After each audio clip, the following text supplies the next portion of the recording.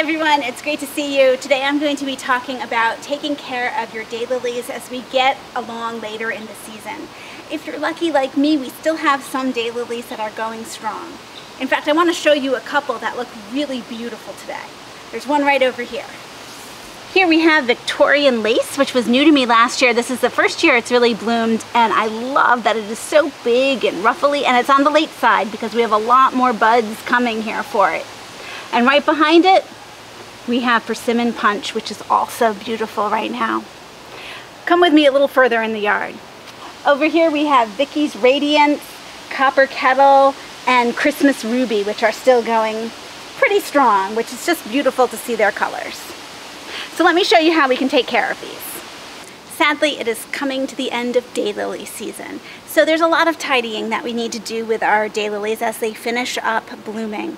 We have the deadheading, which we've talked a lot about for those flowers that are spent. They've lived their day, it's past that one day, and now it's time to break them off. And then we're getting to the time of year where now it's time to start cutting down the stalks that have no more blossoms left on them. So I just want to really quickly review with you how I do that. So first I'm going to look over here.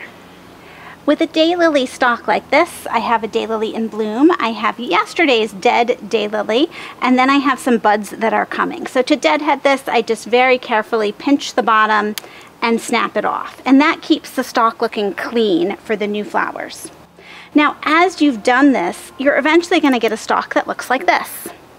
A stalk that looks like this has no more blossoms left. So I can now go ahead and cut this whole stalk off. So all I do is follow it down as far as I can reach and snip it. It doesn't have to be all the way to the ground, but you want it out of sight because this is not super pretty in your garden. So here's my nice patch of South Seas daylilies, and you can see like this stalk here is completely finished, so it's fine for me to reach in and just take that one out.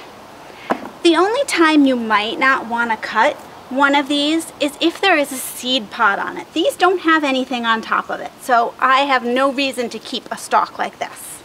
However, if you look at over here, you'll see that there is a seed pod on this stalk. So some people like to wait until these turn brown and break open on the top, and they collect the seeds from their daylilies. Now, just because you have seeds for this daylily does not mean it's going to grow. It won't grow the exact same daylily. You don't know if it's going to be a really good daylily or not, but sometimes it's fun to collect them and grow them and see what you end up with. So if you have seed pods, you may choose to leave this stalk. I don't tend to collect the seeds here, so I cut this part down too. Here's another example of a stalk that I haven't cut down yet. So you'll see that this stalk is really turning pretty brown. If you don't cut them, right when the last flower blooms, they will turn to what looks like a dead stick. It just isn't a great look in your garden, so I prefer to cut them off before they get to this stage. So now I'm going to go ahead and keep trimming my daylilies and tidying them up. Good luck as you take care of yours. Thank you so much for joining me. I'll see you in the next video.